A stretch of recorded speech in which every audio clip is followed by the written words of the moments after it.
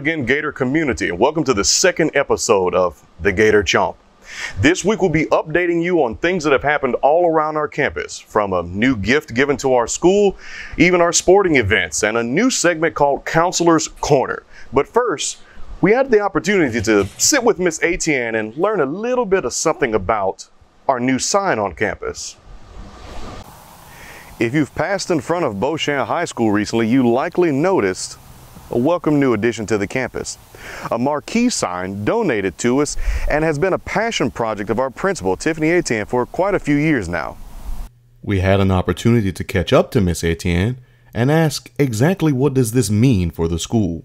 The sign will be used as another tool to communicate to the community, our students, the parents, to give the word out of different activities that will be held here on campus, as well as academic and athletic events. We have been working on this sign for a couple of years now, but thanks to Mr. Michael Moore and his wife, Miss Emily, and their foundation, we were able to make our dreams come true here at Beau Chene High. As wonderful as the sign is, there's an even deeper meaning for the recent graduates of Beau Chene High School. Our sign is dedicated to the class of 2020. They went through something none have never experienced in our lifetime. That sign is going to mean so much to not only our former graduates, but to our future graduates for years to come. Oddly enough, it was the coronavirus pandemic that brought the need for a sign to full light in Miss Etienne's mind. Around March, we sent out a lot of J-calls. Parents were getting inundated, but we had so many important notices we wanted to get out to our kids. I knew the sign would also help get out some of the communications that we wanted to get out to the parents and the community. And of course, all this is possible thanks to an alumnus of Beau Chene High School. Once again, I want to thank Mr. Mike Moore and his wife Emily for their generous donation, making that commitment for not only our school but for our community. Thank you. At the time of this recording, the sign is not yet hooked up to power. However, once it is, it will display marquee-style messages in LED lights across the display panel. Hooked up to power or not, our new marquee sign is just one of the many things here at Beau Chene High School that make our day a little brighter.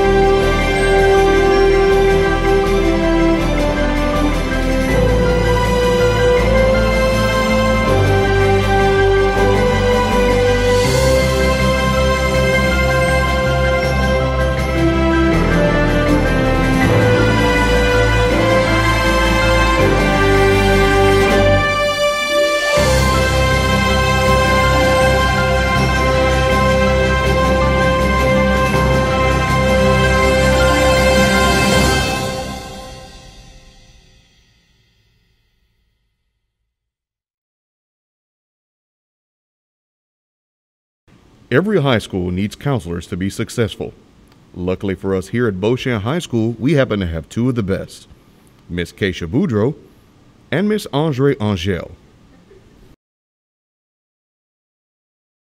Even though both of them are exceedingly busy, we were able to sit down with them and ask a few questions concerning exactly what should students expect over the next few weeks. Hello, I'm Miss Andre Angel, your junior and senior counselor. For all my seniors out there, we are preparing already for your graduation. There's a few things that you need to know about graduation and requirements that you will need. Starting on Tuesday, November 10th, we will have a Google Meet at 5:30 in the evening. Please make sure that you and a parent can join that meet. We will talk about graduation requirements. What are those things that you need to make sure you are doing so that we can get that diploma to you in May? One of the things we'll be discussing is something called FAFSA.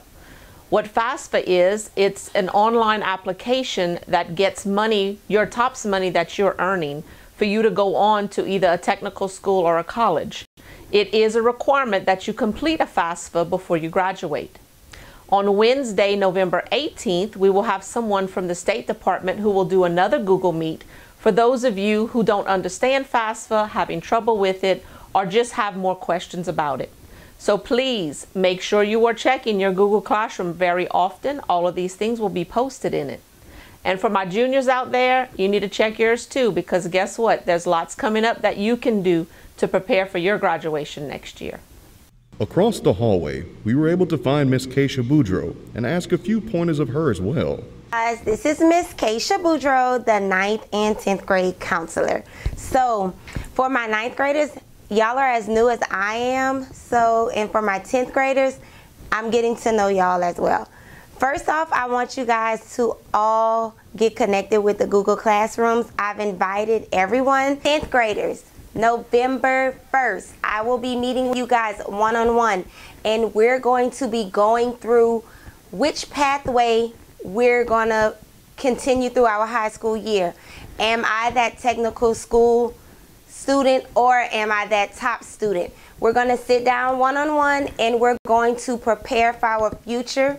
We're going to schedule for our junior and senior year. We're going to commit to those items, and we're going to move forward.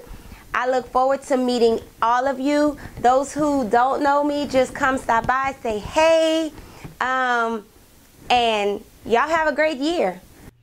As we mentioned, they are quite busy, but please, if you need to visit one of our counselors, take the time and make an appointment.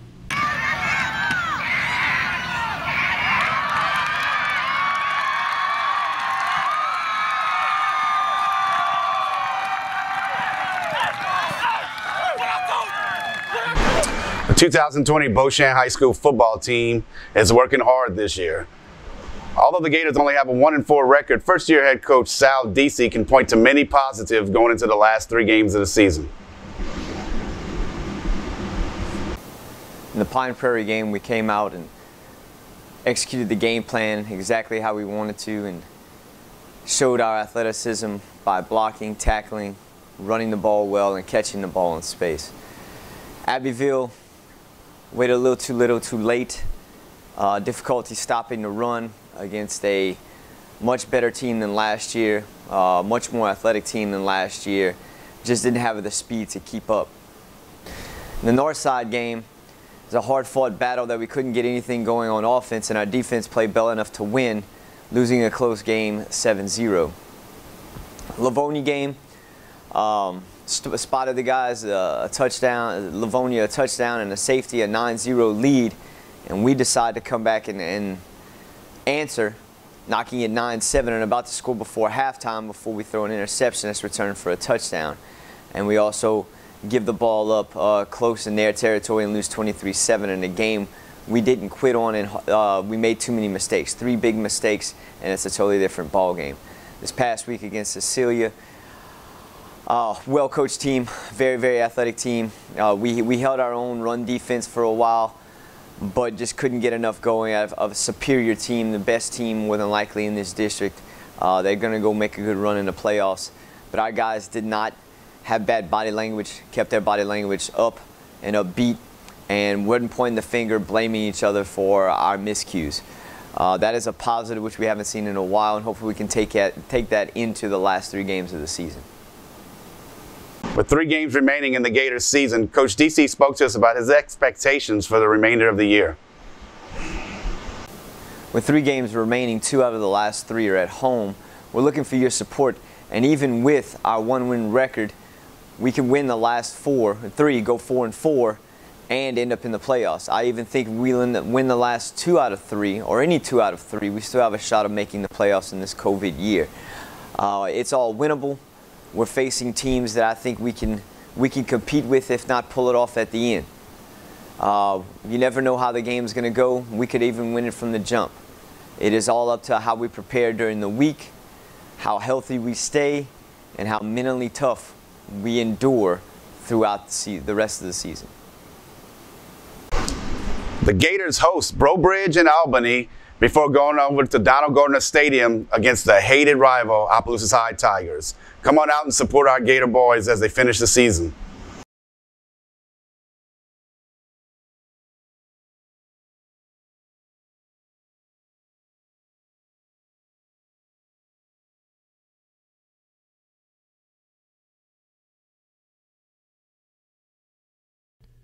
The week started off normal enough here at Beau Chene High School.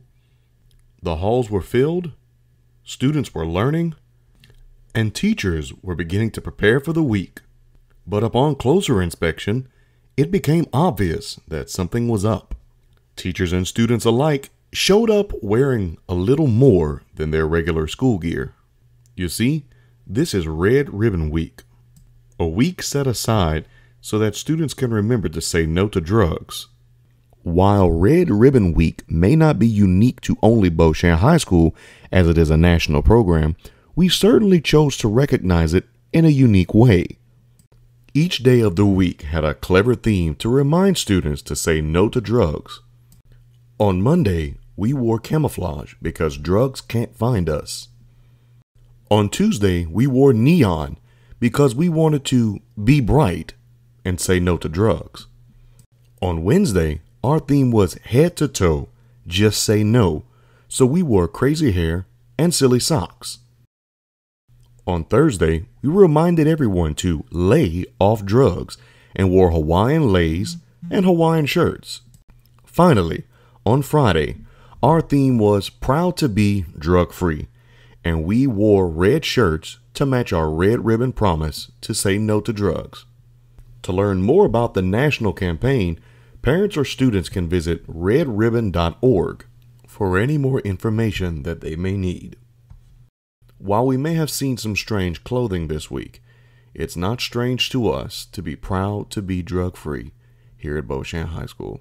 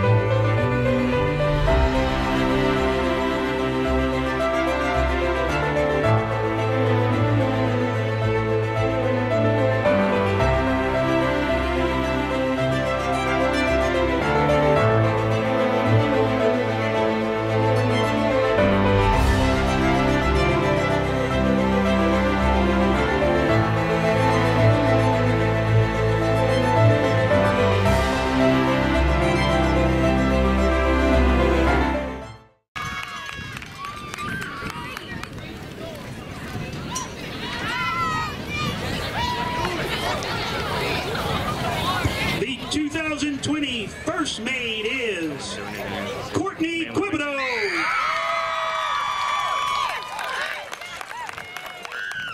Bad timing, man.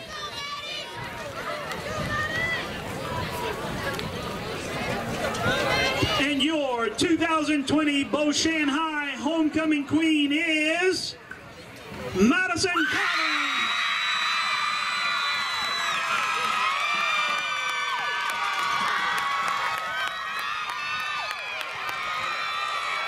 Congratulations to all of our homecoming court, and especially to the queen, Madison Collins.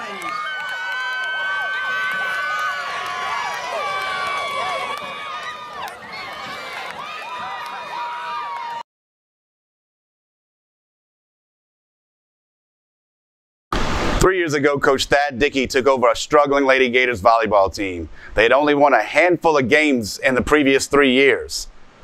Over the next couple of years, Coach Dickey got the girls going to the playoffs and being district runner-ups. However, this year they took a drastic step forward, going 21-2 in the regular season and their first district title in over 20 years. When I took it over, they had 8 wins in 4 years. And when I took it over, no one believed in themselves. I'd helped Coach Malone the year before when she got sick, and the girls said, Coach, can you come help us? Can you be the coach? Sure. The AD called me and said, will you be the volleyball coach? I said, well, Josh, I don't know much about it, but I'll give it my best. I went to camps, I went to clinics, I watched videos, I learned. I don't know it all. I've asked Coach Abear from Turlings. I asked Coach Lori Simon from Bro Bridge. I talked to Coach Keith Leon from Westminster. Try to get some advice. Try to find out what some do's and don'ts from some of the people that have been around the game for a long time. They taught me a lot. I tried to bring some stuff to the floor for our girls. Tried to instill some discipline right off the bat. Teamwork. I think after the first year, we had 17 wins and 16 losses, got to the first round playoffs, which wasn't done before. The second year I had it, we were 18 wins, 15 losses, got to the first round in playoffs. Last Thursday night, the Gators host their first home volleyball playoff game in over 20 years. And the Gators beat Caddo Magnet in straight sets, 3-0. Coach Dickey talked to us about what it's going to be like this Saturday to host the second ever home playoff game and a second round game against Madison Prep from Baton Rouge. All right, Coach Dickey, great game, great atmosphere. First ever playoff win for Beau Chene volleyball, right? First in a long time. I think the first couple years of school, they had a couple wins, but I don't think it was at home. I could be mistaken, but I think this was the first one. So I'm very proud of our girls. The student body was loud and proud. We had a nice crowd tonight. The girls played outstanding. We were without my starter, Caitlin, who's out with the COVID quarantine. We had young girls step up, and then in the second set, we lost Lily, who's another front row player with an ankle injury. But the girls rallied behind her and played probably the best set of the 3 tonight in that third set. So hats off to our girls. We played a great game tonight.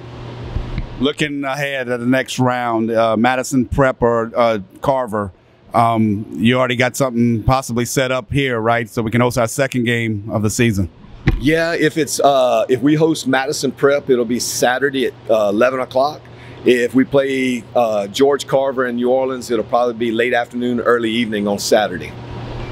Okay, what do you think's been the key all year? This run you're on and this playoff run. I hear you say believe a lot. And why don't you tell us a little bit about that? Wow, believe. It's scattered all over my locker room, all over my wall. We talk about it all year long. It's just a process. We've got to believe that you can achieve something great before you can actually achieve.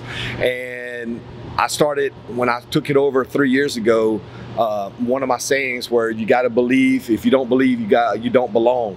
So we have to achieve a lot of greatness when it comes with attitudes and effort and team-wise. Everything has to be believing, and I preached that tonight. I talked to the girls tonight in between sets, in between timeouts. Just keep believing, keep fighting, live for this moment. You're not gonna get this back. Let this not be your last night on this court. Just play with a lot of heart and pride, and the girls showed up and they've done it all year long. Well, looking forward to Saturday. Any last words you want to say to the Gator Nation? Well, we just found out we're hosting here Saturday at 11. We play Madison Prep at 11 a.m. Please come out and support. Go Gators! Well, on behalf of all of us at the Gator Chomp and Beau Chene High, we wish Coach Dickey and his girls very good luck this Saturday against Madison Prep. And hopefully we'll be watching them next week as they go to the state tournament in New Orleans and go for a volleyball state title. Go Gators!